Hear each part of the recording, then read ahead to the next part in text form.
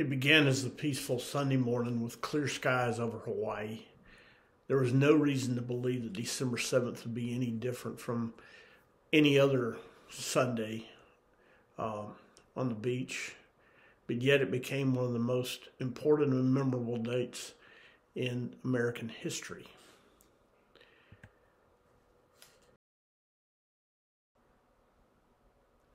But the peaceful tranquility of this Sunday morning would soon give way to a devastating attack from warplanes from the Empire of Japan.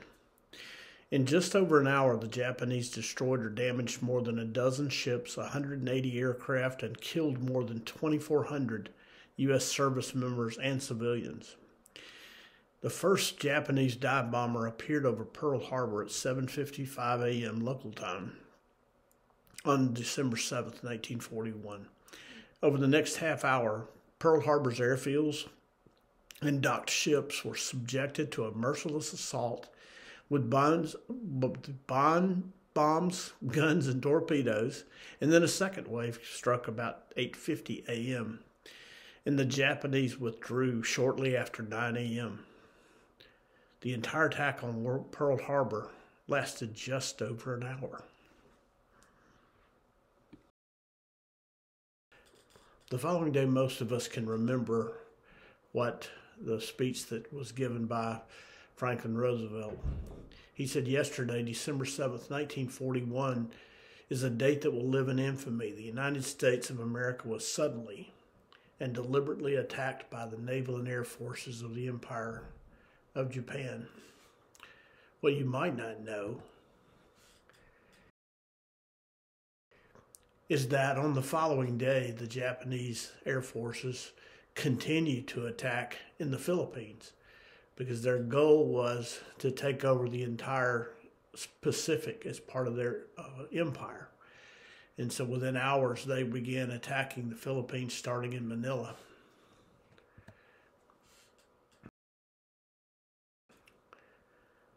So President Roosevelt asked for a unanimous declaration of war with Japan, and at 4:10 p.m. Eastern Time on December the 8th, Congress granted his request with only one dissenting vote. 3 days later, on December the 11th, Germany declared war on the United States, drawing America into a world war that would continue for another 3 years and 9 months. That casualty count for America would include more than 400,000 dead, 670,000 wounded, 72,000 missing.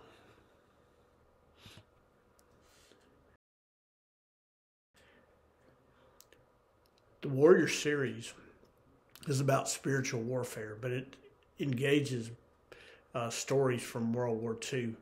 And some of the more compelling ones we've actually demonstrated in other chapters of the series. And coming out of the Pearl Harbor attack, there is the story of Mitsuo Fuchida. He was the commander of the raid on Pearl Harbor. Mitsuo Fuchida came into the attack on Pearl Harbor anxious to kill Americans because he hated America. And he had this passionate desire to kill Americans, and he talks about it in his book about how delighted he was at the damage he had done and the number of ships he had brought down. What is remarkable about Mitsuo Fushida's life was that after the war, his life was impacted by the life of a man by the name of Jacob de Shazer, who had a hatred for Japan. Jacob de Shazer was a bombardier on a plane that went down, and he ended up being a prisoner of war for 3.5 years. And during that time, he felt the call to convert to Christianity, and following that became a missionary that came back to Japan as a missionary and impacted the life of Mitsuo Fuchida. And then there's the story of Peggy Covell. Peggy was a young student in America whose parents were brutally murdered by Japanese soldiers while they were serving as missionaries in Japan and in the Philippines. Peggy's life and testimony also affected Mitsuo Fuchida. So the Fuchida ended up being a missionary himself after the war. This is a story, a dramatic story of the way that God has worked in the lives of all three of these individuals, especially that of Mitsuo Fuchida, again, the leader of the raid on Pearl Harbor that day. As for Pearl Harbor, America was caught by surprise. President Roosevelt and most other Americans wanted to stay out of World War II. It had been going on for 2 years, and even with the German invasion of Poland on September 1st, 1939, we still managed to stay out of the war. But as you look back on history, you realize there were a lot of warning signs that could have put America on notice that they would have a destiny in Pearl Harbor. If you look back on history, what you see is that beginning with the Treaty of Versailles that ended World War I, you had several events that happened. Adolf Hitler joined the Nazi Party in 1919. He was sent to prison in 1924 where he wrote Mein Kampf. In 1925, April of 1925, the German Schutzstaffel, the SS, was formed. And that would be later used by Hitler to do some of his most egregious acts. In 1933, January, President von Hindenburg appointed Adolf Hitler to the position of Chancellor. In March of 1933, the first concentration camp was opened at Dachau. And then August the 2nd of 1934, upon the death of President von Hindenburg, Hitler proclaimed himself to be supreme, to be the Fuhrer. So you see the rise to power of a man who was imprisoned early in his career, and yet came out of prison and rose to power and rose to be one of the most evil men in all of recorded history.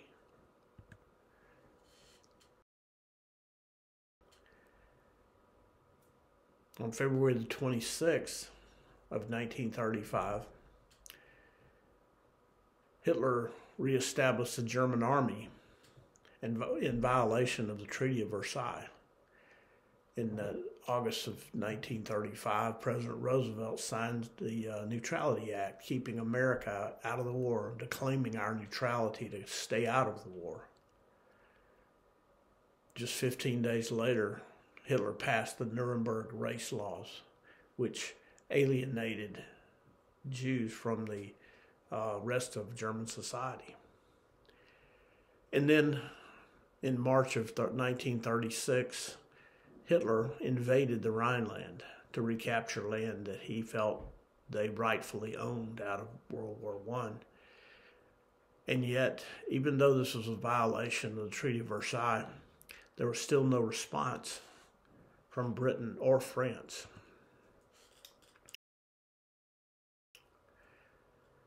So while the war in Europe was heating up, the Japanese were making their presence known in the Pacific. It was pretty evident what was going on with Japan. In 1932, they had the invasion of Manchuria. And in 1937, they started attacking China and other Southeast Asian countries. In 1937, December, we had the rape of Nanking, which was a bloodbath in the city of Nanking, China, leading up to the appointment of Hideki Tojo in July of 1940 as Minister of War. Tojo would later go on to do some of the most egregious and evil things imaginable, especially with respect to Japanese prisoners of war. In Germany, 1938 was the year that Austria was annexed by Hitler. September of 1938, the British with Lord Neville Chamberlain, negotiated the agreement at Munich that would set peace for all time and gave Hitler what he had asked for, And they assumed that this appeasement would set the stage for future peace, because there's no way that Hitler would have violated that. In November of 1938, we had what is known as the Night of Glass, the Night of Crystal. It's called Kristallnacht, where the Holocaust went from alienation and ostracization to outright cruel persecution, death, bloodshed, the destruction of businesses and synagogues and hospitals.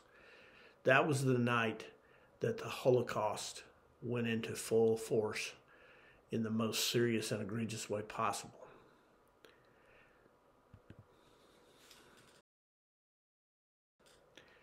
Then you look back over the timeline in 1939 and 1940, the things that were happening there, opportunities for the United States to see this and know that they were going to eventually be drawn into the war.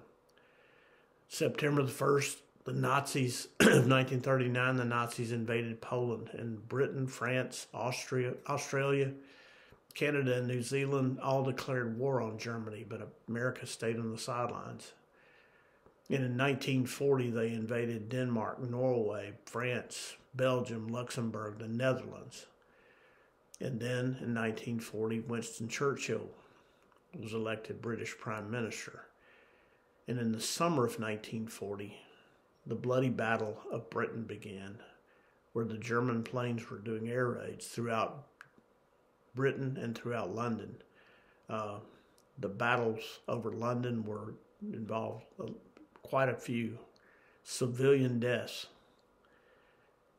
but America continued to stay out of the war.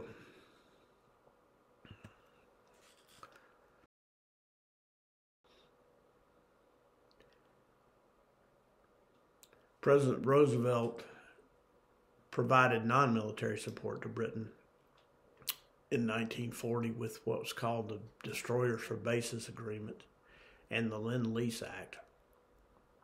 Yet there were incidences that could have triggered the war. In Iceland, there was an incident between USS Niblick and a German U-boat. In September, a German U-boat fired on the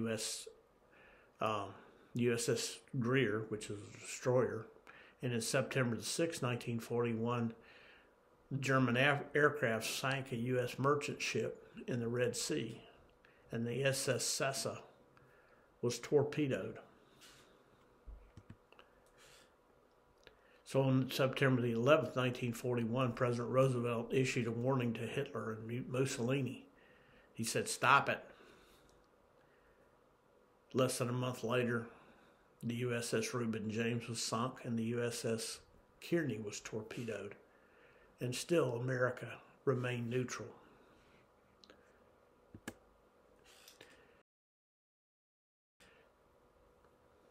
In the years leading up to Pearl Harbor, America worked diligently to stay out of the war. But on December 7, 1941, the Japanese Empire delivered a sudden and violent surprise invitation to join the war. America was caught by surprise. But why? They had a lot of evidence leading up to that time to get prepared for the war. As a Christian, we look at this as a lesson and say, are we prepared? Are we prepared for what happens when we become a Christian?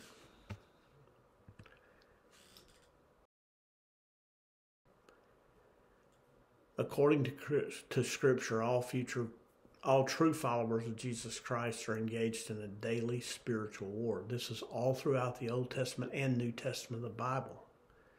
Our enemies are Satan, his demonic hosts, the world's culture, and our own flesh. It is mind-numbing to see how many Christians don't realize that from the moment of our conversion, Satan and the world's culture have designs on us. Far too many Christians have lived in the belief that Christianity is a life of peace, prosperity, health, and wealth, that God's going to just make your life just so wonderful. When you look at the disciples, the apostles, 11 of the 12 apostles, were executed. They didn't live a life of peace and prosperity. The one that was not executed was boiled in oil. That was John, on the Isle of Patmos. It was far from a life of peace and prosperity. From the moment of your conversion, Satan has his sights set on you. And the world culture is not your friend. The world culture, Satan, is demonic forces, and the third enemy, your own flesh, have already left the carrier on the way to meet you on a peaceful Sunday morning in Hawaii. It's not a time to set up camp on the beach. It's time to prepare for the battle.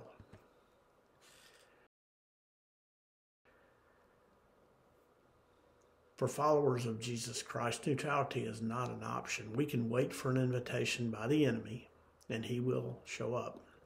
Or we can prepare for the battles that lie ahead. The battles that Scripture has told us about, the battles that we know are going to be part of our lifestyle.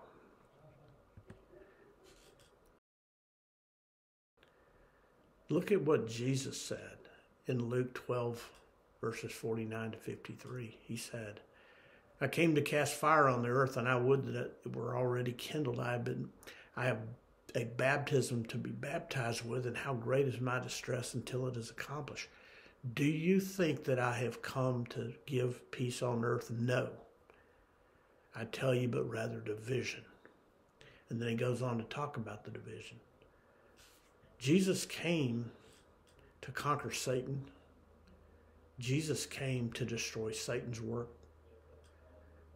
And he came to deliver us, to provide a deliverance from us from a world that is consumed with Satan's cause.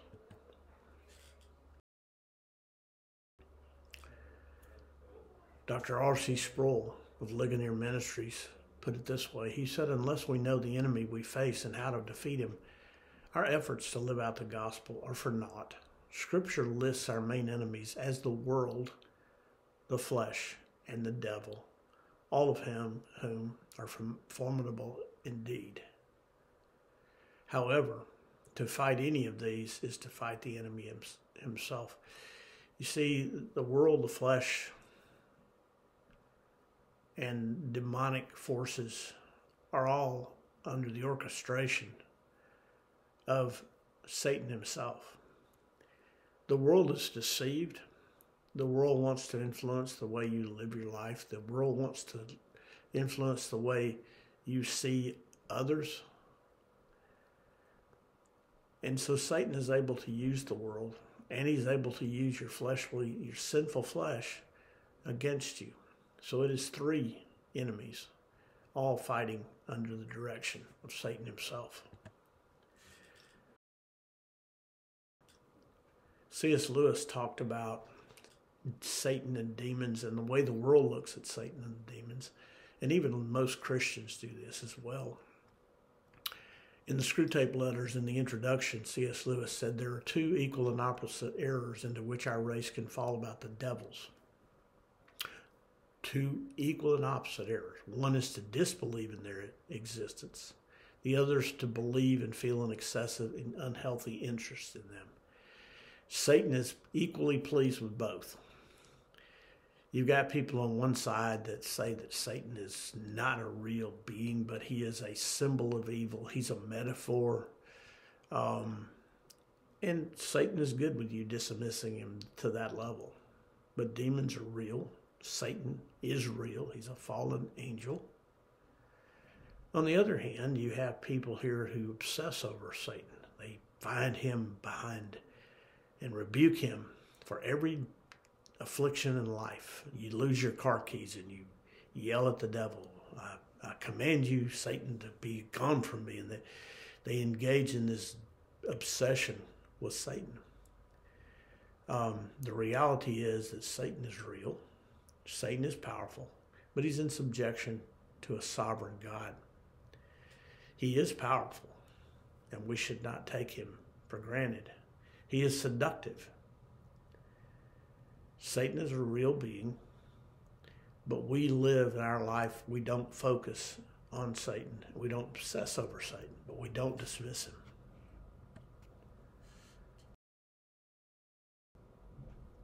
For centuries, false teachers have poisoned the church, and they will continue to do so. It says so in Scripture. They present a diminished image of God and Jesus Christ, who is the second person of the Trinity and who sits at the right hand of the Father. He was not just a human prophet or a great teacher. He is and forever will be the great I Am. Teachers have denied the existence of Satan. They've denied the existence of hell. And they minimize or deny the existence of sin. We have witnessed the perversions of the reality of Christ and the attributes of God. We have to stay focused on our attention is not going to be on Satan. Our attention is going to be on our relationship and a right view of God and Christ.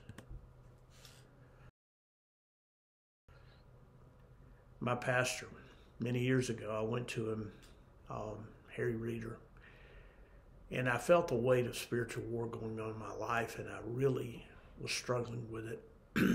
And so I met with him and talked to him about it, and he gave me an answer that he repeated from his pulpit many times on Sunday mornings. He said, spiritual warfare is not an exotic subset of the Christian life. So when I mentioned spiritual warfare, he said it's not unusual. It's not an exotic. We're not talking about heads turning on around on their shoulders and spitting up pea soup and those kinds of things that we see in the movies. He's talking about the way that Satan usually attacks us. It is not an exotic subset of the Christian life, but he said it is the Christian life. Discipleship is about discipline. It's about staying in the Word, and it's about focusing our attention on Christ. And it's a daily battle because every morning we get up, the world is going to attack. Satan is going to be involved, and the flesh is also going to be our opponent.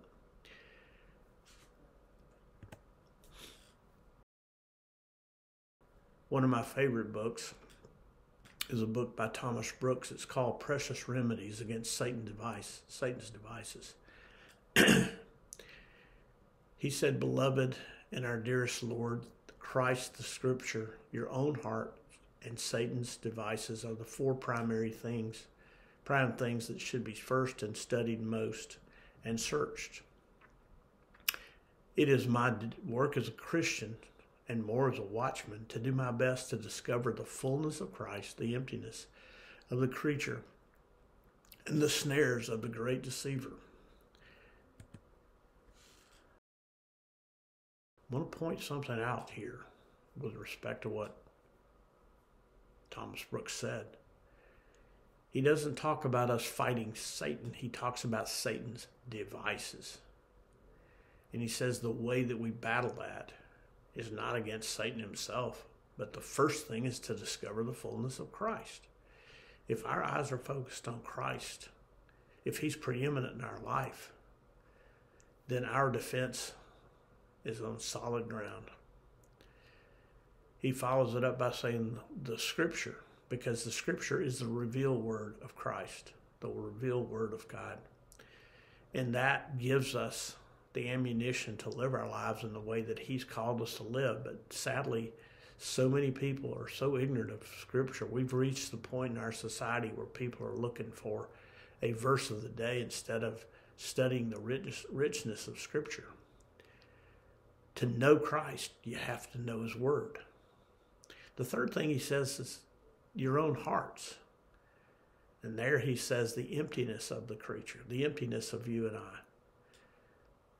We were born with a sin nature, and our sin nature gets in the way all the time. It's always searching for an opportunity to take precedence in our life and to take the rightful place of Christ in our life. And so he says, study your own hearts and don't trust the man in the mirror. But then he talks about Satan's devices and Satan's snares. He doesn't talk about Satan himself. He talks about understanding the ways that Satan will attack, the ways that Satan will trip us up. He is looking for the things that Satan uses in our life every day in order to take us off message.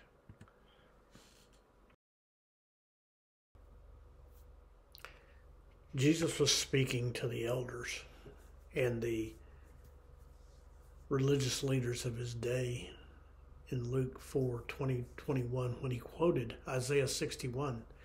He said, "The Spirit of the Lord is upon me because the Lord has anointed me to bring good news to the poor. He has sent me to bind up the brokenhearted and proclaim liberty to the captives and open the prison to those who are bound." When he finished speaking, he rolled up the scroll and looked at these religious leaders and shocked them by saying, "Today, the scripture has been fulfilled in your hearing." Jesus came to earth on a mission. And yes, his mission included taking care of the poor and the needy and the brokenhearted. But he also spoke of setting the captives free and opening the prison doors. What was he talking about when he talked about liberty to the captives? So who are the captives? Who are those that are bound in prison? The people who have believed the lies of Satan and his messengers and the false teachers, because without the gospel they face eternity in a place of torment that Jesus described many times in his ministry. This is the part that our modern culture wants to leave out. Sin is real, hell is real, and Jesus talked about it a lot. He has come to set us free, and the gospel is what sets us free. Many will say we're living in a New Testament world. But look at what Jesus said in Matthew 5:17. He said, "I have not come to abolish the law of the prophets, but to fulfill them. For truly I say to you, until heaven and earth pass away, not an iota, not a dot will pass from the law until all is accomplished. Therefore, who relaxes one of the least of these commandments and teaches others to do the same will be called the least in the kingdom of heaven. Whoever does them and teaches them will be called great in the kingdom of heaven." Think about the teachers today who dismiss the Old Testament. And read that second paragraph. Whoever teaches, whoever relaxes the messages of the Old Testament will be called the least in the kingdom of heaven. But it's not popular. People have decided to discard the Old Testament. The Word of God is inspired by the Holy Spirit, spoken through the writers of our Bible, and there are 66 books, not just the 27 books of the New Testament, but also the 39 books of the Old. It's complete, and everything in it is important. Jesus confirmed and illuminated the 10 Commandments. He didn't dismiss them. He didn't even minimize them. But Jesus offered forgiveness for our sins. He called for repentance, but he never dismissed or ignored the sins. A big part of his mission was to free us from the bondage, penalty of sin.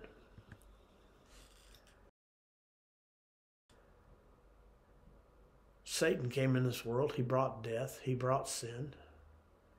And Jesus' mission on earth was to deliver us from that eternal death. He did not come to usher in a life of ease and prosperity. In 1 John 3, he said the reason the Son of God appeared was to destroy the works of the devil. By this it is evident those who are children of God and who are children of the devil. Whoever does not practice righteousness is not of God, nor is the one who does not love his brother. So this brotherly love message that is very popular today is great. But he also talks about righteousness, and that's important. Then concerning the world culture, we want to be friends with the world. We want the world to love us. We want the world to accept us, and we want to live in this artificial peace and prosperity time. But Jesus said in John 15, if the world hates you, know that it hated me first. If you were of the world would love you as its own. But because you are not of the world, I chose you out of the world. Therefore, the world hates you. Think about that for a minute. If the world culture is looking at you and embracing you and welcoming you there, you got to stop and ask yourself, whose side am I on? The fact that you are a true follower of Christ should make the culture hate you. It should offend the culture. The message of the cross is offensive. God loved the world so much that he sent his only son, but the world rejected him. The offer of eternal life is for those who place their faith and trust in Jesus and realize that the cross is where those sins were paid for. And the cross itself gives us that passage to live eternal life with Jesus. The world has rejected, and we shouldn't be surprised when the world hates us.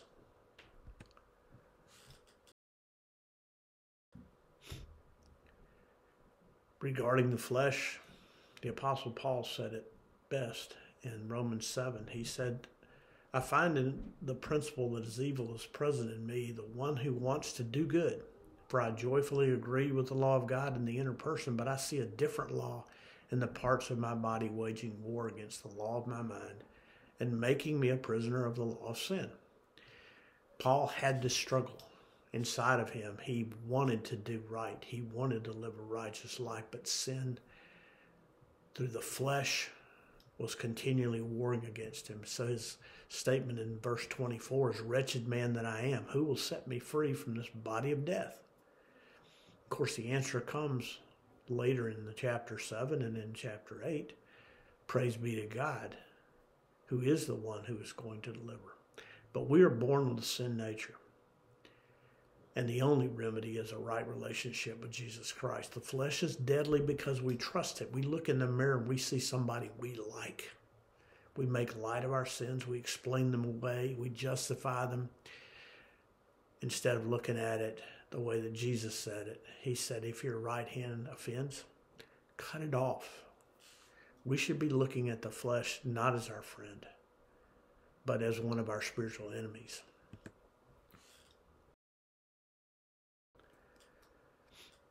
The spiritual warfare is the life of a true follower of Christ. Jesus did call us to love our brother. He called us to forsake false religions. He warned us of the reality of hell. He called us to a lifestyle of repentance, obedience, and faith.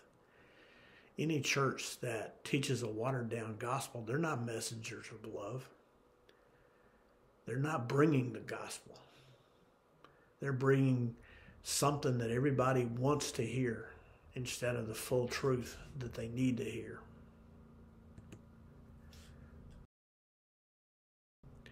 So we are in spiritual warfare. America was not prepared for the outbreak of World War II. We ignored or dismissed many of the warning signs until the enemy showed up on our doorstep. But Scripture makes it abundantly clear, all the way through Scripture, the Christian life is not a day on the beach. It's a daily battle with the world, the flesh, and the devil. And Jesus didn't say, grab a Mai Tai and meet me at the beach. He said, if anyone wants to follow me, let him deny himself and take up a cross. The life of a Christian is a life of spiritual warfare.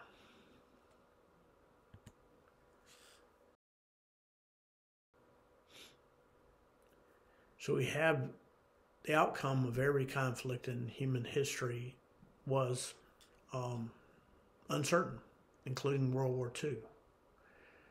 But the outcome of spiritual warfare is not in question. Satan declared war on God and on the followers of Christ in the Garden of Eden. Christ secured the victory on Calvary's cross. We are not fighting spiritual warfare. We are not fighting Satan, who is the author of spiritual warfare. We are fighting an enemy that is already defeated. Until then, until Christ returns, we're going to continue to have those battles. It is going to be the life that we live. It is going to be the life we live as a Christian. As a follower of Christ, we've been called to that lifestyle. So keep this in mind. Remember, Pearl Harbor came as a surprise to America. But spiritual battles with the world, the flesh, and the devil need not come as a surprise. We stay rooted in the Word. We stay focused on Christ. Christ, Christ, and Christ alone is the centerpiece of our life, and we know about Him through His Word. Thank you.